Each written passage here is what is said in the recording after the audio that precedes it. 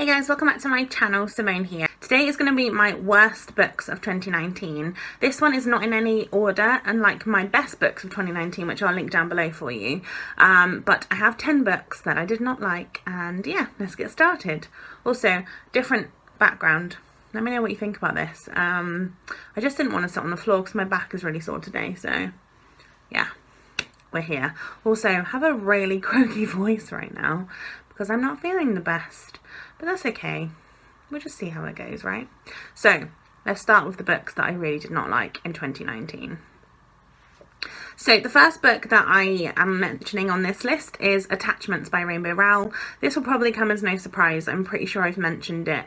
I've definitely mentioned it a few times on my channel, but basically I really enjoy Rainbow Rowell's like YA books. I've read now 2 of her adult novels and I've really not enjoyed either of them. The first one being Landline, which I really didn't like. But Attachments I read in 2019 and I buddy read this one with Nicole, which was a great experience. I still love buddy reading even though when I don't like the book. And I just love buddy reading with Nicole because I think she's amazing. But I really was not a fan of this book. This book follows a man named Lincoln who works as a kind of digital security officer for a newspaper. So basically he monitors emails and online things for this particular newspaper, and one of his roles is to read the emails that go back and forward and check them for any kind of flagged content. So he has he keeps getting this these 2 women's conversation being flagged up for inappropriate content and whatever, and he decides to he starts to be interested in their conversation, and rather than deleting it or sending them warnings, he basically starts to read along, and he falls in love with one of the girls, and then he meets her in real life. And honestly, this book was mildly offensive, more than mildly offensive. It was incredibly offensive. There was a lot of kind of fat phobic, there was lots of conversations against mental health issues. I just found the whole thing really just like, it made me feel really uncomfortable, and yeah, I just wasn't a fan at all. I really did not like it. I also found that none of the characters were likeable, none of them were particularly interesting. I didn't really care what any of them had to say, and I just, yeah, this was not for me. I was really disappointed in this because I love Rainbow Rowell, like I said, and I was really hoping that Landline was just the blip that I didn't like, but unfortunately it seems like her adult books are just not for me. The second book on this list is one that I'm very upset that I'm quite disappointed in again. This is Farewell to the East End by Jennifer Worth, which is the 3rd book, I think, in the Call the Midwife series. Now, I will say one thing, is that I did not read this series in order, so I have not read the previous books in the series. Again, this one was a buddy read. I buddy read this one with Emily from Novel Novels, and I will also say that I do intend on reading the earlier books in the series. But the reason why this is on my kind of worst books of the year was because this book purports to be about midwifery. That's kind of the point of the series. It's all about midwifery in the time period of the 1950s, 1920s, 1950s. I'm pretty sure it's the 50s. Anyway, either way. And it talks a lot about kind of but there wasn't that much midwifery in this particular book. It talked a lot about kind of dealing with tuberculosis and dealing with poverty and lots of hard-hitting topics, which was really difficult to read.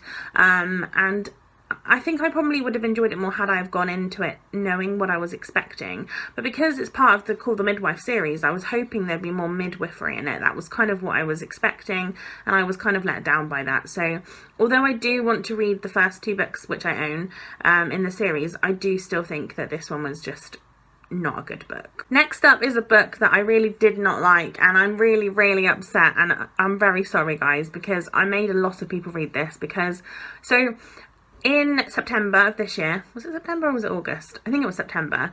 I created the Scooby-Doo-a-thon, which, by the way, was one of my favourite things of this year. However, along with my co-hosts, Clint and Emily, we decided to that our group book was going to be Meddling Kids by Edgar Kentaro, which was a book that is essentially Scooby-Doo gender flipped, but without calling themselves Scooby-Doo and all the character names because copyright. This particular book was just bad. This book was just bad. This is supposed to be, it was supposed to be a horror book with a bit of, I don't even know, it just wasn't good. It basically follows this group, so this kind of Scooby-Doo gang, but not obviously. It follows them sort of 15 years, I think it was, after this case that they solved when they were children, and this case has kind of stayed with them all. None of them are particularly successful in their fields. They've all kind of been haunted by this particular thing. One of the members is now dead, the kind of Fred character, and it's them kind of going back to the town where this all happened, and it's them kind of trying to figure out this particular case, and I don't even really know how to explain it. It was just, it just wasn't good. The writing was pretty terrible. I feel like this is probably on a few people's worst books of the year, and I'm really sorry I made you read it. Yeah, it wasn't good, and I was really upset because it had such such a good link between the Scooby-Doo-a-thon and the group book. There was such a good link, and it was just a shame it wasn't good. And for that reason, I have to put it as probably my least favourite book of the year, because it just was so upsetting that I had essentially picked a book that I was really excited about and it just fell so flat. Next up is a classic, and there's actually a couple of these on this list this year, and for me this year I've enjoyed reading classics. I've read a few duds though, and the first of that is a very popular one, and that is The Picture of Dorian Gray by Oscar Wilde. I feel like this is quite a polarising book. I've seen a lot of people love it and some people hate it. I am unfortunately of the camp that I hated it. I didn't really understand it. I understood it, obviously, what the point of the book is. It basically follows a man named Dorian Gray who has a picture done, like a portrait done of himself, and then he starts to fall in love with the painting, and then everything bad that he does, the painting changes. And I liked the principle, the story, the kind of morals behind the story is great. I didn't like the execution. I don't know if I'm just not a fan of Oscar Wilde's writing or what it is. Yeah, I really couldn't get behind this one. I found I mean, I know the character's not meant to be particularly likeable, but there's just something about him that just grated on me, and I found the writing style was just really bad. I didn't enjoy the kind of linguistic style, I guess. Yeah, I didn't like this book at all, unfortunately. And also, for such a short book, it did take me ages to read because I just wasn't there for it. Next up is Station 11 by Emily St John Mandel. I read this for one of my TBRs from 2019, and unfortunately I really didn't like this one. I had really high hopes for this one because it had all of the kind of tick boxes that I generally give to books. It had the kind of post-apocalyptic dystopian world, which I really love. It had the kind of virus thing, which is one of my favourite things to read about. It's really creepy, but I love reading about kind of the world getting a virus and kind of what happens and how people deal with it. And I was really hoping for this to be that, but that's not really what this book is. So basically this follows a world where a man named Arthur is in a play at the very start. He's a well-known actor, and he's in a kind of theatre show of King Lear, and he dies of a heart attack on stage, and then that evening there's a virus that basically wipes out sort of 96% of the world, and it then takes place 4 years later. Is it 4 years later? I think it's a number of years later anyway. It's probably more than 4. I think it's 10 years later. I don't know. I can't remember timelines. It's a number of years later, and it's kind of following all of the people who survived and kind of what's happened, how they've rebuilt communities, or what things they've decided to keep and what things have been changed, and different bits and pieces. It didn't work for me. I think the book was meant to be kind of a moral literary kind of novel rather than it being like a fun dystopian novel, which is kind of what I was hoping for. So it didn't have quite what I was expecting, and yeah, it just wasn't very successful to me. I mean, I finished it, but I was hoping for something completely different. Next up we have a thriller, and I'm really sad to be putting this on this list, but I didn't like it at all. It was one of my least favourite books of the year, so I can't really beat around the bush and not talk about it. But this is The Accident by C.L. Taylor. Now I will just say that I love C.L. Taylor in general. I've read 2 of her other books and gave them like 4 and 5 stars. Absolutely loved them. I've got some more of her books to read and I'm really excited about it. So this is in no way a reflection on the other books of hers I've read.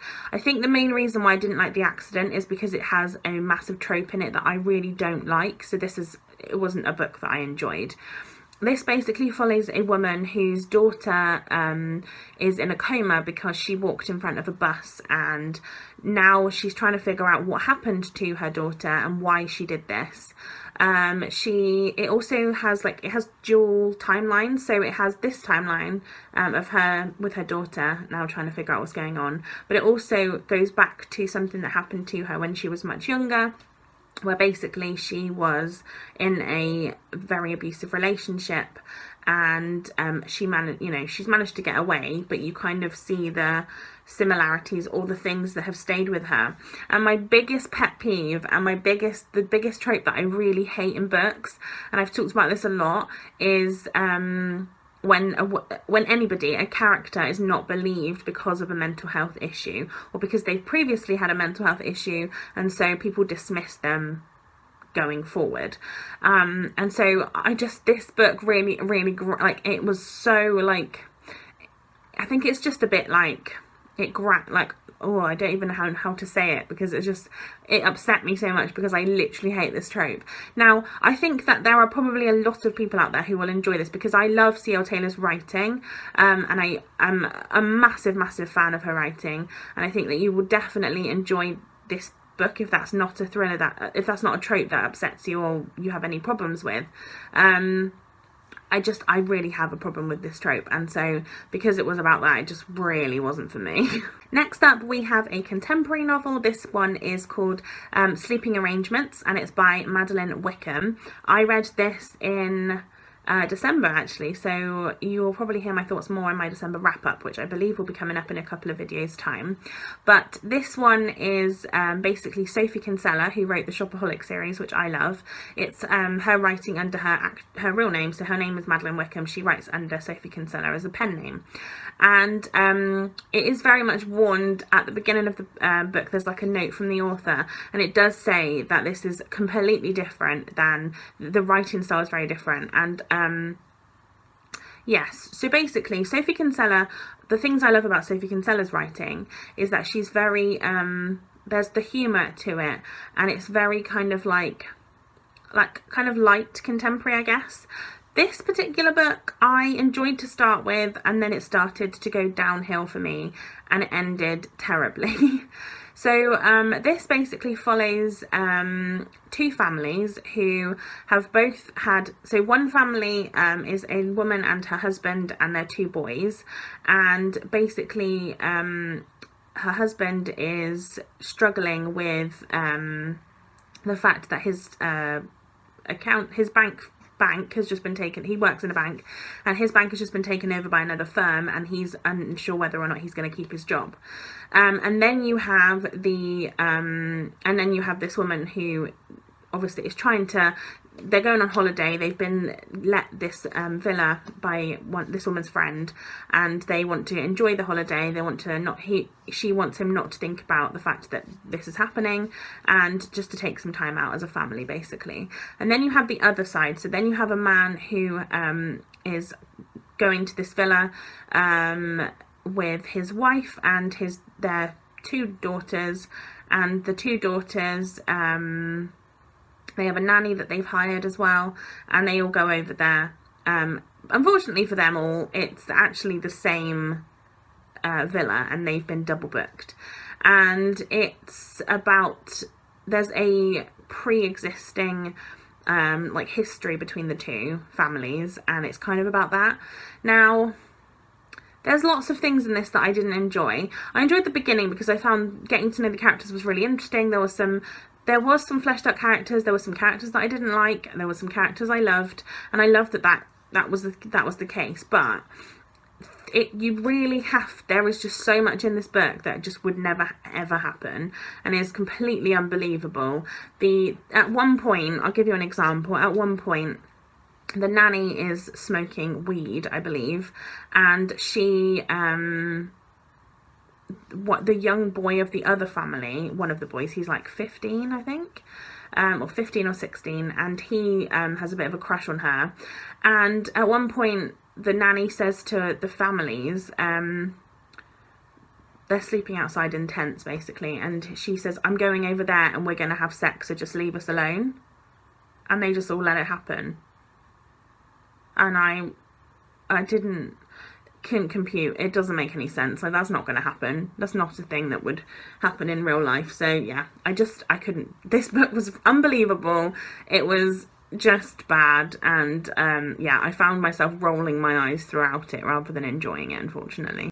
Next up we have a book, again is kind of a classic I guess, but this is a book by this author that I'm really upset about because I've not read much by this author and I have not enjoyed what I have read at the moment. This is Evil Under the Sun by Agatha Christie, which is I think the 10th. It's quite far into the Poirot series, and I love Poirot the TV show, so I was really excited. I read this as part of Christie Fest, which is hosted by Julie from Hungry Bookworm, which I will link down below. Julie does these quite regularly, and it's read-alongs basically of different books by Agatha Christie. Now, I really want to read more by Agatha Christie because I understand and I like her premises. I just really didn't like this particular book. I felt like it was a lot of telling rather than actually showing what was happening. There was a lot of people sitting around and discussing what was going on or what had happened without it actually happening. I didn't enjoy the story in this one. This basically follows a rich woman who is known as a bit of a player, and she's found dead on an island where Poirot is on holiday, and it's kind of about that. I didn't like this book, and I was really upset because a lot of people we did like a group chat for the Christie Fest, and a lot of people really enjoyed it, and it's one of their favourite Poirots, and I did not enjoy it, and I'm really upset about that. But hopefully I have a couple of Agatha Christie books on my shelf that I'd love to get to, so if you have any suggestions for other Agatha Christie books, I need to ask Leanne from Literary Diversions because she's like Agatha Christie fangirl, so I need to find out where I should start. Should I start from the beginning or should I try Miss Marple? Unsure. But yeah, let me know if you have any particular suggestions. Then the penultimate book is one that I read in November, and this is Anna Karenina by Leo Tolstoy. This is a massive 800-page book, and it does not need to be that long, and I felt very accomplished having finished it. However, I really hated it. So I enjoyed the big, to start off with, the reading experience. It was interesting. I read it over quite a long period of time. I split it up quite a bit, and this basically, I don't understand why it's called Anna Karenina, because although Anna Karenina is obviously in the book, a lot of it is about other people, so I don't it's about the world that she inhabits, but it's about lots of different people.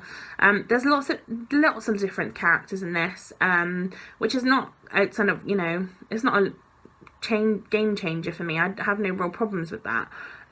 What I don't like is that there were so many unlikable characters, and then the ending, there is a massive thing that happens 50 pages from the end, and the last sort of 30 pages, it doesn't even talk about what happened. It literally glosses over it. It moves on to the next thing.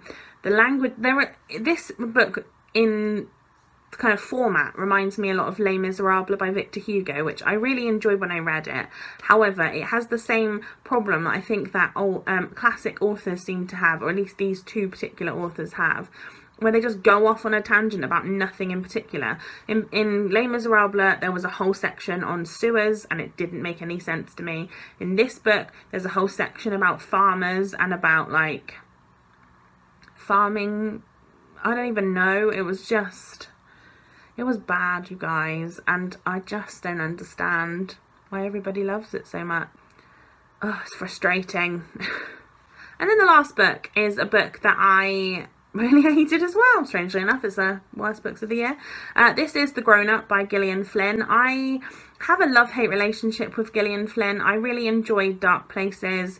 I thought Gone Girl was okay. I really did not like Sharp Objects. And The Grown Up is probably my least favourite of all of her books. This is a short story, which was also published in the Rogues anthology, which George R.R. Martin did, which I read, I think, a couple of years ago. And I had read this story before, but never just as its own in the book. And I think it might have been changed a little bit. This basically follows a woman who is working as a fake clairvoyant. So she's pretending that she can kind of read, like, see ghosts and you know, tell people what their loved ones are doing. And then she goes to this woman's house, and things happen that she's not expecting. And yeah, this writing was awful. I don't even understand how the person that wrote Dark Places can have written all those other books, because I did enjoy Dark Places a lot. I think I gave it a 5-star actually.